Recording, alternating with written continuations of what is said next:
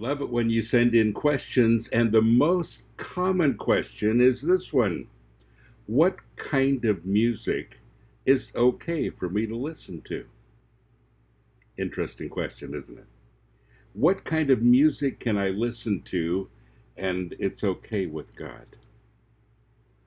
You know, God is a creator of music, all kinds of music, and music really celebrates a variety of things.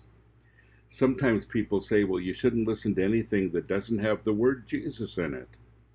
Well, that narrows the playing field, doesn't it? Other people say, well, you shouldn't listen to anything that's satanic. Probably a good idea. But what about all of that middle ground there? Well, that's up to you.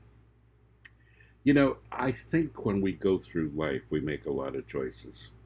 Now, music is a very strong part of our lives, very strong. But there are other parts of it that are pretty strong too. The same people that are so careful about the music they listen to watch any kind of movie that they want to, and they have friends that definitely steer them in the wrong direction.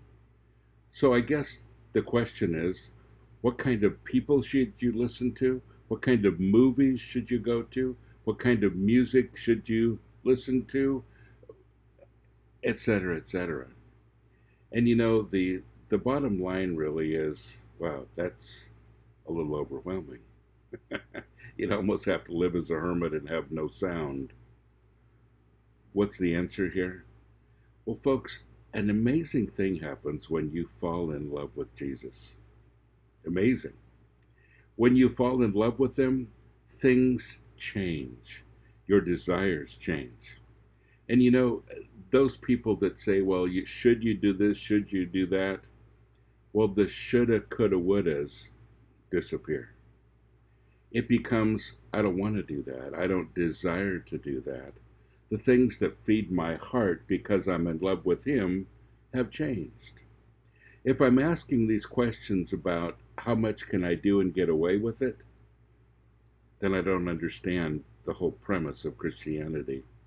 You see, it's about a change, not from your mind, but from your heart.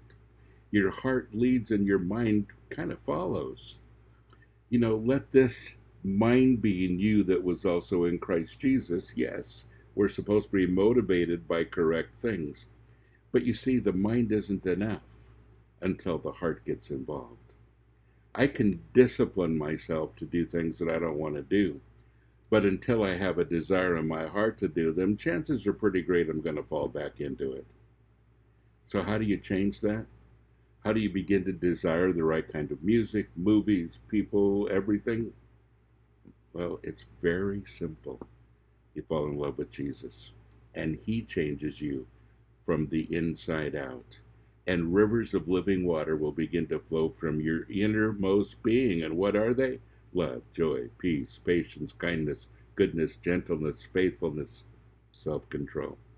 I know we've talked about this a lot, but it's still the foundation. And that's the answer to all of these questions. Jesus. He's always the answer. But folks, your relationship with him will dictate what you listen to and what you do. God bless you. Have a great day.